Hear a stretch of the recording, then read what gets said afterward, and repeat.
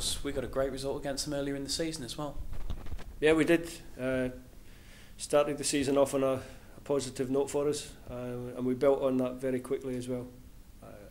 So that was good. I remember West Brom got a really good positive result at Anfield last year because I was sitting on the other bench, and a result like that and a performance like that from West Brom would be really good.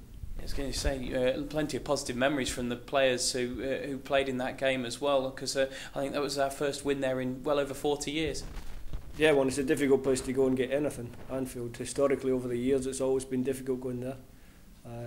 But it's a challenge for us. We're not in a great moment. We're not picking up the points that we need to at this stage of the season. But some of the performances have been okay, and I think if we can go there, put on a good performance, the luck will turn for us a little bit, and we can get a positive result for the club. You'd be looking as well to a degree for a repeat of the first 45 minutes against Spurs, because as you said, we were very, very good. No, we were good. We started that game on the front foot. We were every bit as good as Tottenham on the day.